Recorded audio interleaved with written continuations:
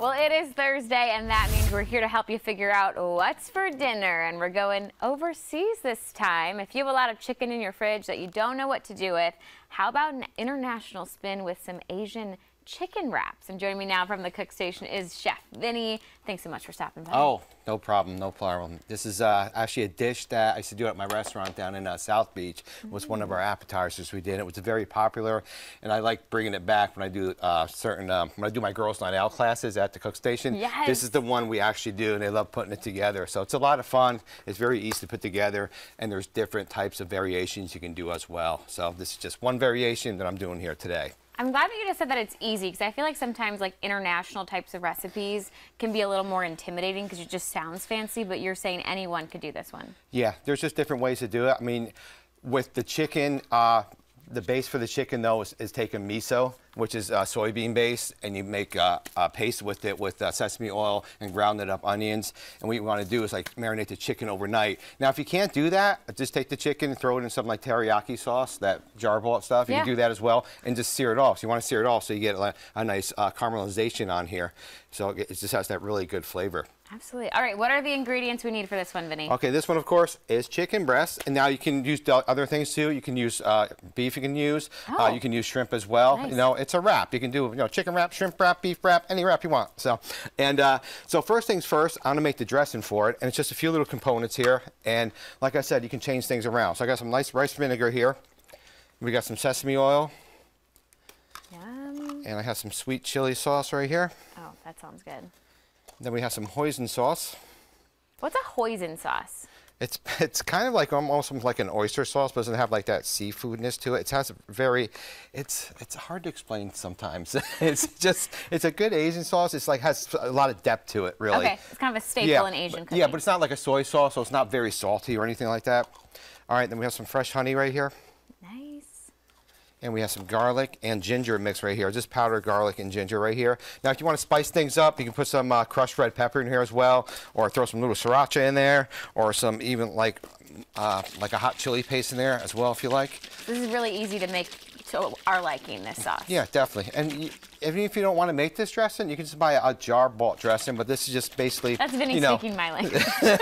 This is, just homemade. If you have these things at home, put it together and stuff, all right? All right, so we have our chicken breast here that we're just going to slice up. And when you cook this, I know you were talking about the finish. How long did it take you to cook this chicken? Well, I sear it off on both sides for about 3 to 4 minutes, and then I'll finish it in the oven. This way the chicken stays nice and moist still. Oh, nice. Mm-hmm. Yeah, I suggest searing it and not grilling it. It's just because it keeps all that nice flavor in there better. All right. So, and then we have some nice scallions that we're going to add to this. Vinny knows I love a good onion. Yes. Okay, and as soon as you got all that together, then you're just going to build your wraps right here. So right here we got a bunch of the individual wraps. So what we're going to do is we're going to put the chicken on first.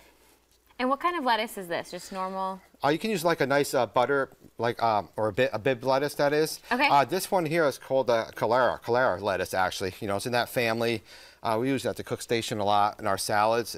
I like to use it. It's a nice big leaf. It's nice and crunchy. And it's very, very well.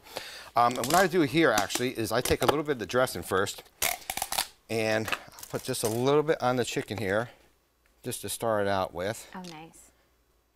Just a spoonful pretty much for each one. Pretty much just like a teaspoon, that's it. Okay, and then I'll go with the toppings. You can use, like I got the cucumbers, the carrots, and you can use different cabbages. A Napa cabbage is good, a white cabbage is good. I'm using a little bit of red cabbage here because it has some nice little color to it.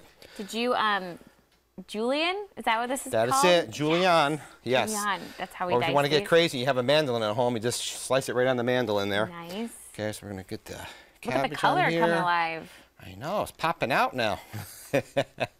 All right, then we got our carrots. This would be another way to kind of tweak the recipe to your liking, is with the toppings. Yes, yes, you can just change things around. Any type of vegetables you have at home, just julienne them nice. You know, they look good on there. Yeah, absolutely. All right, and then we have our little crushed up peanuts right here, just the basic peanuts. This would be really easy to take out if you had an allergy. Yes, definitely. And here, we're just going to put more dressing on top here. You don't want to like overload it with dressing, because when you're like taking the wraps to go to bite it, you don't want the dressing all over you. So you can also actually not even put any dressing on it if you want. You can just like wrap these up in your hand and just dip it right in the dressing. All right, then we're going to put our mixed white and black sesame seeds on here. Nice. This looks so fancy. I feel like this would definitely impress for a And then we have, you can just buy, like if you want to buy like any type of noodles. But right here, I took a bunch of wontons, I sliced them up, and I fried them. That makes everything really nice and crunchy. Yes. And it gives that nice crunch when you bite right into it right there. All right, and then last but not least, you're gonna get your green onions. I almost right forgot over about the top the green there. onion that we had just Yes, diced. so right there you have your Asian chicken wrap and a nice like appetizer. It can even be a dinner. Just eat like 5 of them, you know. Yeah. Oh, and absolutely. it's healthy. And just eat it like over the plate so you don't make a mess. That's my Yes. my pro tip. True, probably. true. Put a bib on sometimes. You want the dressing all over you. You were talking about the different proteins that we could toss in these. If somebody's vegetarian, what would you do for that? Vegetarian, just put a big piece of broccoli on it. Now you can throw some tofu on there if you want. Really. Tofu would work. Yes, you can like actually soak the tofu in a marinade, and same thing. You can just sear it off, or you can even fry it off. You know, dip it in a little bit of rice flour, and it comes out very nicely. All right, this seems like a recipe that truly will please everyone. It's very adaptable, looks delicious, lots of color. Thanks so much for stopping by, No, Vinny. no problem. It was great. And of course, if you want to try your hand at Vinny's Cooking, he's hosting a 5-course wine dinner next month at the Cook Station. He is preparing each plate with Mission Grape wine. It's happening Thursday, October 5th at 6 p.m. Tickets for that are $120 still available. And of course, for today's What's for Dinner recipe, head on over to foxcarolina.com.